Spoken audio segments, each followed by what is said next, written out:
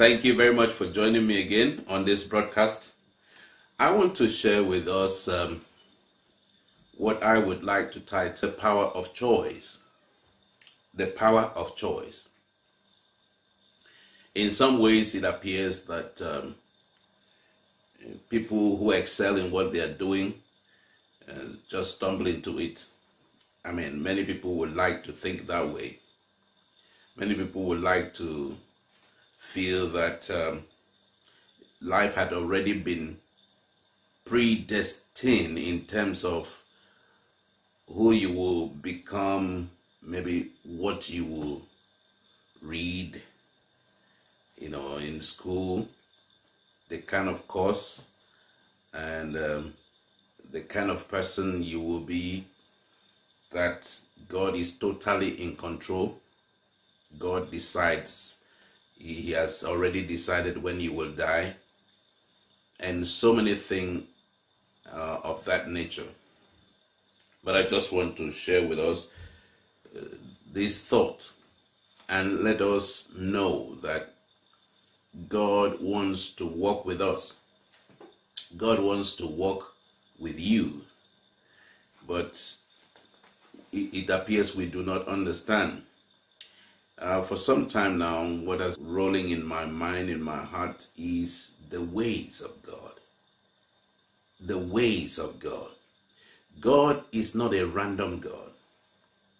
Sometimes I just sit down and think how difficult it is to believe in evolution. At least on my own part, I find it very difficult to bring myself to the point where I can believe in evolution, because the world is too intelligent.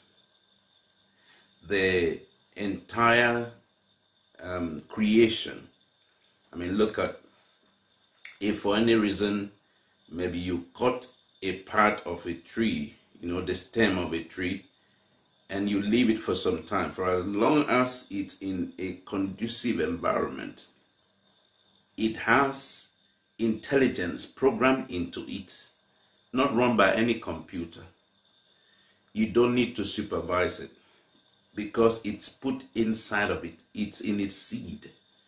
And if you take that seed to another location and plant it in a conducive environment, it will reproduce itself. So if you chop a part of the stem of a tree, by the time you go back there, say, give it some weeks, some months, depending on the type of tree, you discover that it grows and covers, it heals. It has that capability in itself to heal itself. Now, that also happens in the human body. You do not know how babies are formed in the womb, Bible says. In Philippians chapter 1, verse 22, I read, "But if I live in the flesh, this is the fruit of my labor. Yet what I shall choose, I would not." Now, let's take it from the context. If we start from verse 21, "For to me to live is Christ, and to die is gain. But if I live in the flesh, this is the fruit of my labor. Yet what I shall choose," and I want you to underline the word choose, "what I shall choose, I would not." In other words, I do not know precisely. I have not come to the conclusion what to choose. Verse 23, "For I am in a strait betwixt two, having a desire to depart and to be with Christ, which is far better. I have between now and then two choices. I am in the midst of choices. And never a time has there been options to choose from in our time. I'm between choices. I could sit down and just watch my TV and pretend nothing is happening and pretend I don't have a challenge. I can choose to just flip from one page to the other. I can choose to just while away my time. I can choose to invest my money. I can choose to use it consumption. I can choose to be a blessing. I can choose not to do anything. I can choose to just be one person that is known for arguing about everything. I become so known for being controversial. You know, there are even interviewers. There are some that ask the painful questions because they have cut out themselves for that. There are those who ask probing questions. There are interviewers who ask questions to bring out some hidden truth. There are interviewers who ask the feel-good questions. Now, all these depends on the choice. And how do we make our choices? We make it after we've consulted with ourselves. But at this point in the life of Paul was in betwixt. Why is that? Because whichever way, something great will come out of it. However, one was greater. But out of a choice, he decided to stay with the one that was not as good. Philippians chapter 1. Let me continue from verse 22 and read on. But if I live in the flesh, this is the fruit of my labor. Yet what I shall choose. That's what we're talking about, choice. What choices have you been making? What informs the choices that we have been making? We make our choices based on the values. Most of the times we choose the things we choose out of the sentiments we have. And we always, many times after we make our choices and our decisions, and then we look for the logic to explain why we did that. But often we do that based on the emotions, the sentiments, the feelings we have towards these things. So verse 23, for I am in a strait betwixt two, having a desire, did you hear desire? To depart. He actually desired to depart for a reason, and to be with Christ, which is far better. Verse 24, nevertheless, to abide in the flesh. Did you see that? To abide in the flesh is more needful for you. One is better for me. To abide in the flesh, to stay, to allow myself to still be carried about, to allow the real me to be carried about in the flesh is needful. Not for me, but for you. And having this confidence, I know that I shall abide and continue with you, all for your furtherance and joy of faith. There are people who have this understanding that even to live longer, you can make a choice. Some people have been so battered by life. Things have happened, a lot of challenges, and they are just fed up with life. They are tired. So at some point, when the next thing just happens, they decide, I do not want to hold on anymore. Now, these this is one of the conversations that take place in the human heart. Do you know we all converse with ourselves? Many of the things that we come out to do and either excel or fail, many of them are done first and foremost on the inside. We imagine ourselves unable to do. We imagine ourselves not suit, not fit, not capable. And that is also even worse when the mindset, the theology is that you can do nothing. I have been pondering on that Bible passage where Peter and John, where the disciples said, "Silver and gold have I none, but such as I have." So you have something. Didn't Jesus say, "I will not leave you here as orphans"? You have something. Being able to confirm that, being able to validate, being able to ascertain that this is what you have. Now, not of your own, not that you make this thing, not that you create it, but that you have something is what I want us to confirm first. So Paul knew he had a right. He has the ability to choose. He has the,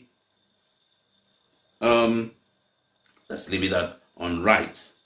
He has the right to choose to stay on alive, even though that was not going to benefit him as a person, but he chose. However, he did choose. He chose it because it was needful for the people. And here why it was needful. It says, knowing that I shall abide and continue with you all for your furtherance and joy of faith.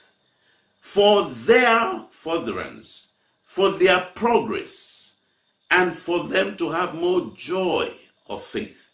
He was alive to encourage them. He was alive for their sake.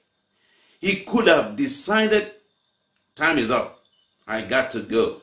They are people who have come out of very unbelievable experiences because they have chosen to stay alive. Because they have chosen to stay alive, so God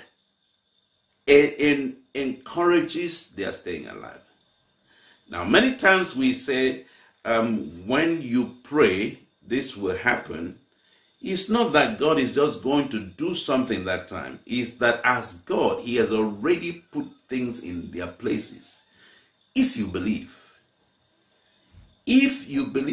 and then you pray because you believe, you are going to key into what has been put in place, and that is going to produce result.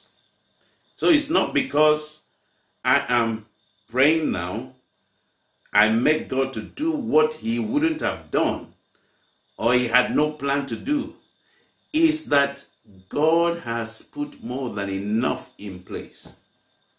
And the wisdom of it is that most of the things that will happen in the next year, they are to be achieved by the God factor and the you factor.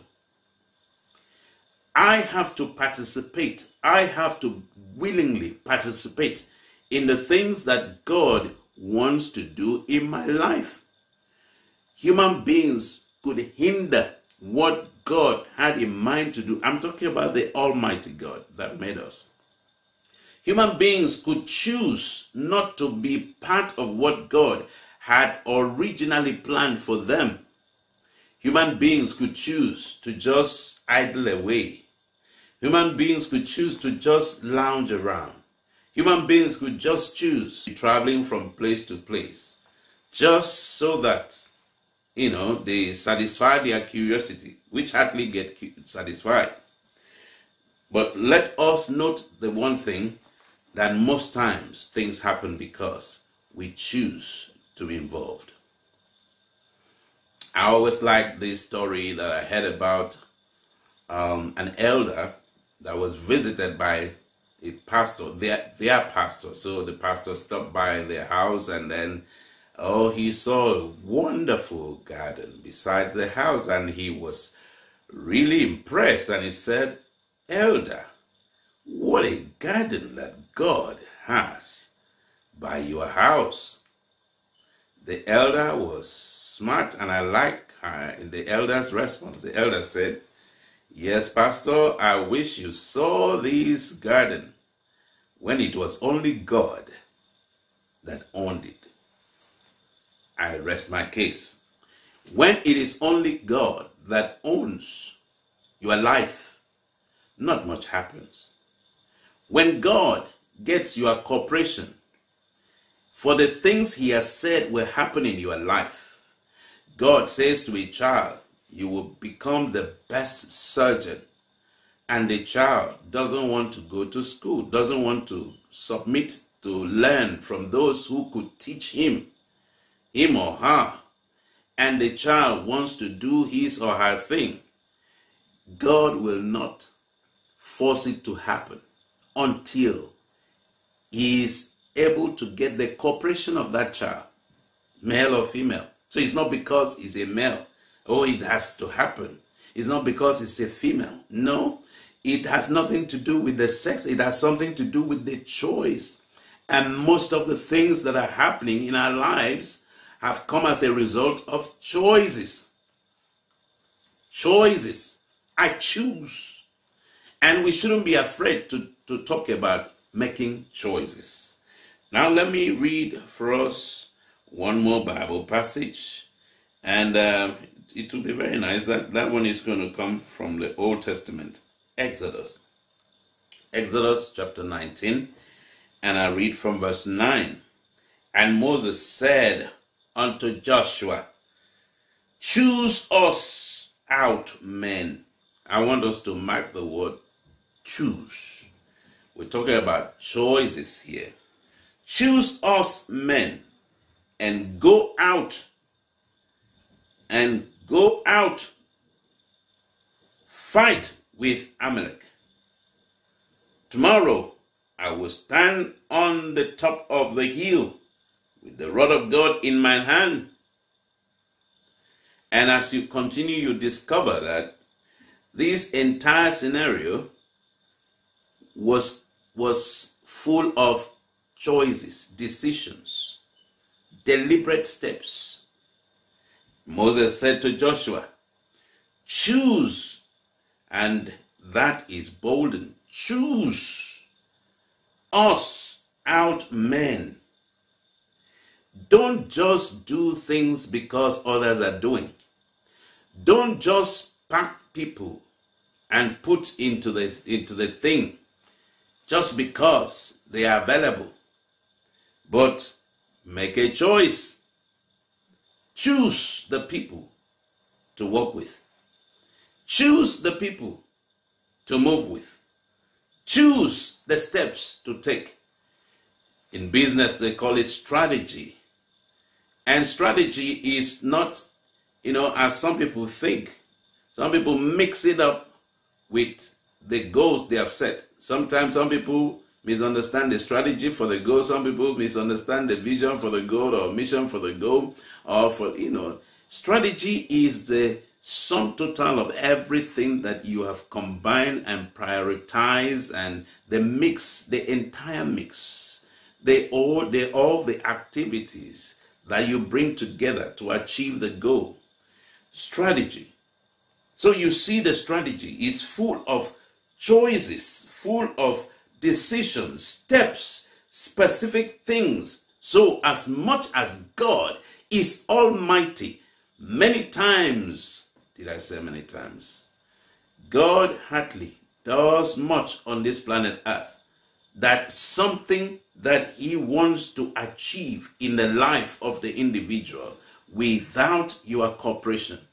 So many times people want to mix up how they feel with what God is doing in their lives. Sometimes, yes, how you feel could reflect what is happening in the realm of the spirit, could reflect what's happening in the realm of the soul. But most times, how we feel has no bearing with how God is, because you could feel the way you feel because of what you ate last night, because of how you spent last night before you went to bed.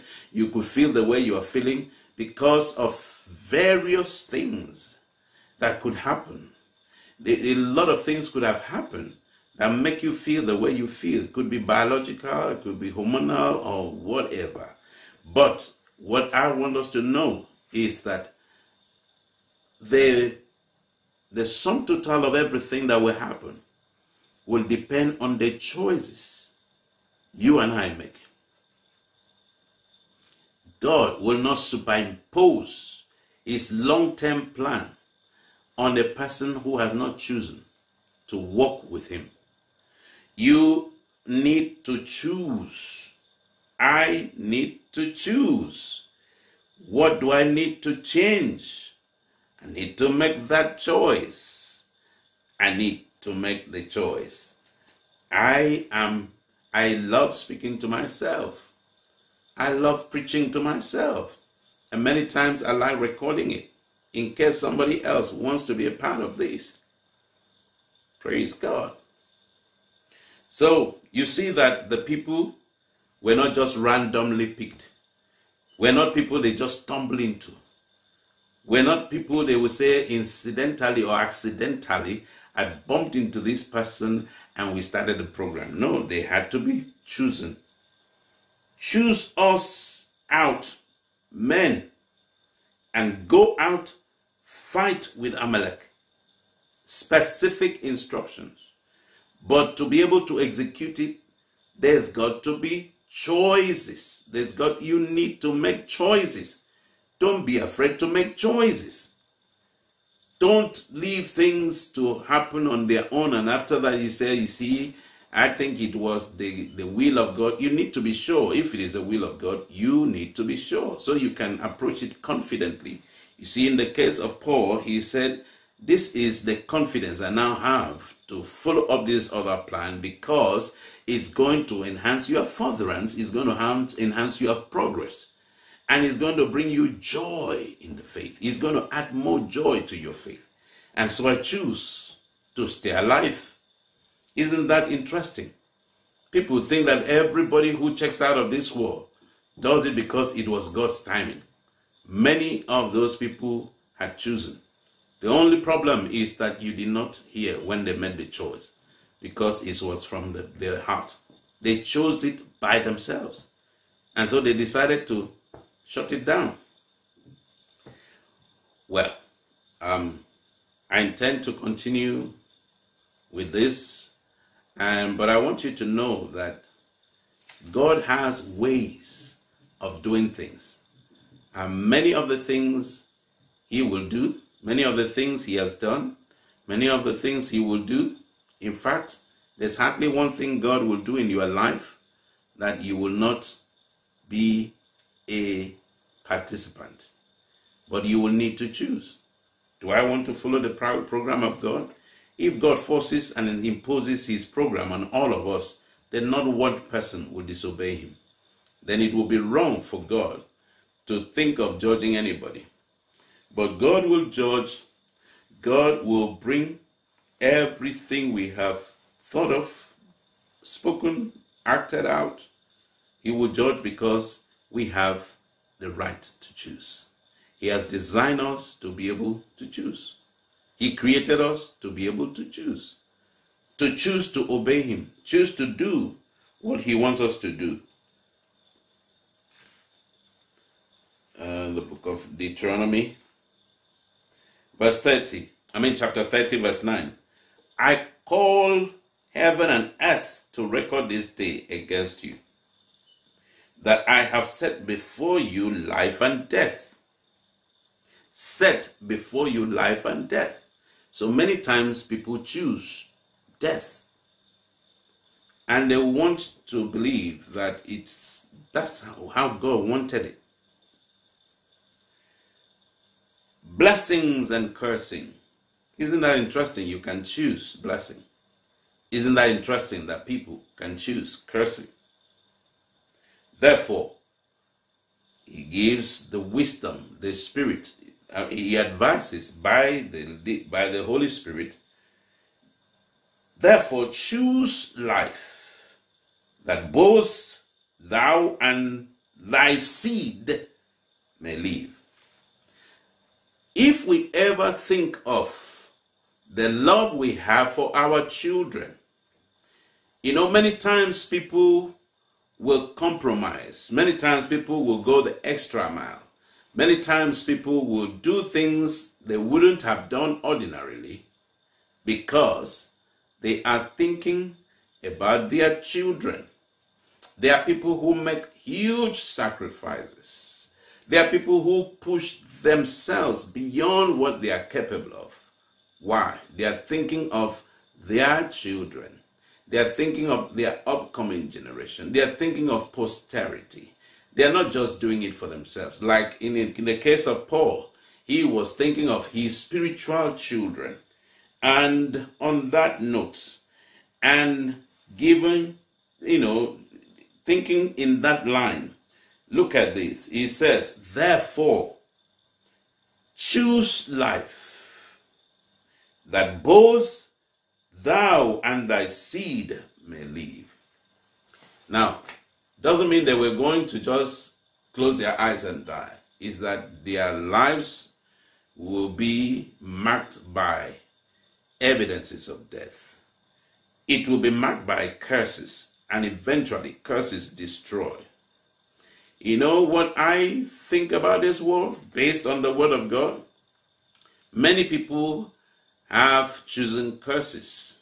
Many people have decided to do things that will not allow what they are working, laboring for, that will not even allow their upcoming generation to enjoy this life.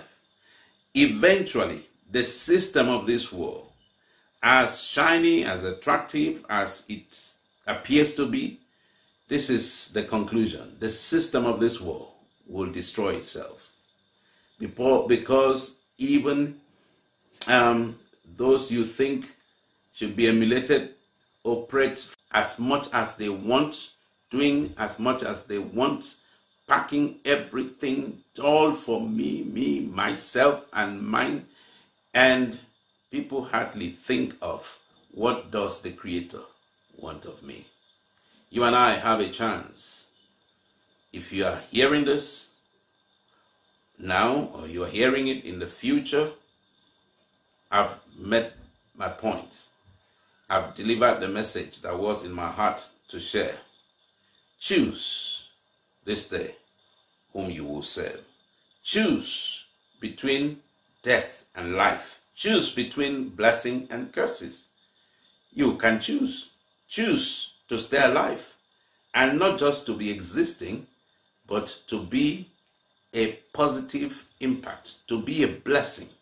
Let's choose not just to be blessed, but to be a blessing. How about that? Well, God bless you. I pray that this will make your day.